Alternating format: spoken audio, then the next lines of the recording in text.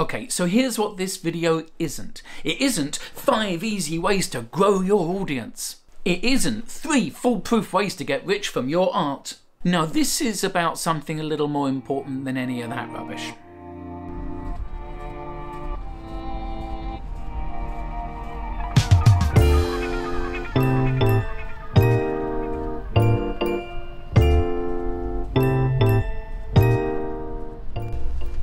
Being an artist isn't about what you do, it's about who you are. But when it feels like all your reasons to create have been taken away, it's easy to lose yourself along with them. So this is about not losing yourself, or at least not losing the part of yourself that makes. Because when artless government swindlers are making very sure that they know exactly how little they value us, while at the same time we're going cold turkey without the little dopamine hits that audiences used to give us, then it's very easy to feel disconnected from our artistic sides. Being an artist isn't about what you do, it's about what you are, but you become by doing. So sometimes you have to do, not because of, but in spite of. So here's a few things that keep me feeling like what I am when there's little on the outside to confirm it for me. Number 1, get your thoughts and feelings from the inside to the outside. You know all those dark thoughts and fears and worries that sit at the back of your head, weighing it down? Get them out. Whatever your art is, use it to siphon them from the interior world to the exterior world, where there is so much more space for them to spread out and maybe even evaporate.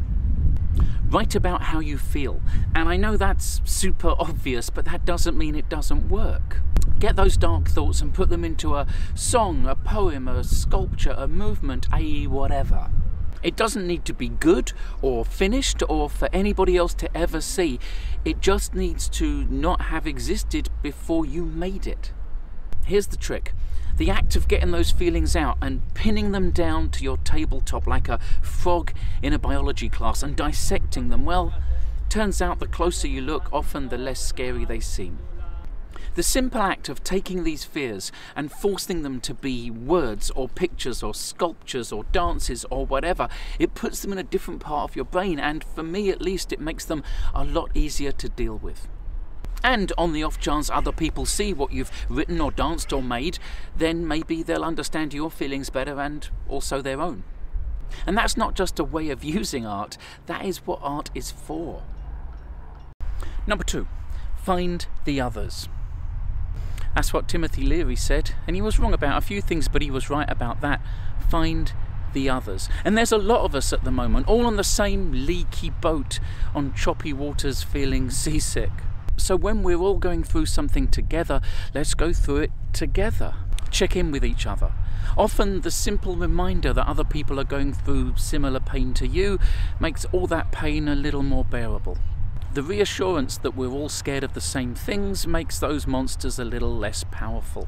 It's good to know you're not alone, and even the smallest gesture of casual love to a friend rarely leaves either party feeling worse. Number 3, consume less news and more art. Sure, you should stay informed, but don't watch the news just because you think you should if it's making you unable to do much else. Don't doom scroll the socials if all you're doing is stabbing the retweet button with an angry finger while you nod with clenched teeth. What to do instead? Well, you're an artist, aren't you? Consume art. Sometimes it feels in my head like the world is probably ending. And I know it probably isn't, probably not right now, probably.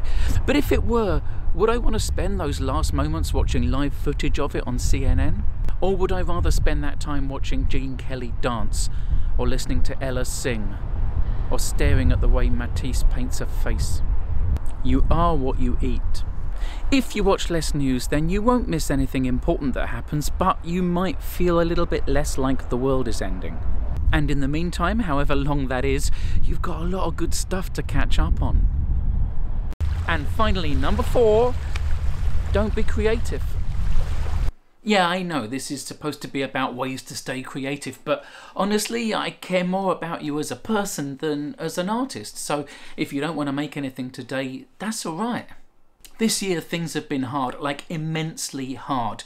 Do whatever you need to do to keep an even keel.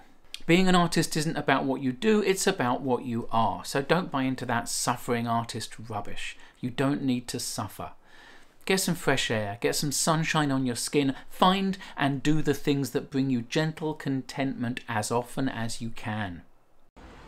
Thanks for watching. If any of that helped or struck a chord or even just distracted you for a few minutes, then please do subscribe to this channel and consider supporting my work on Patreon. And if you're not doing so already, please do follow me on Twitter and Instagram. Stay safe everyone, and I'll see you next time.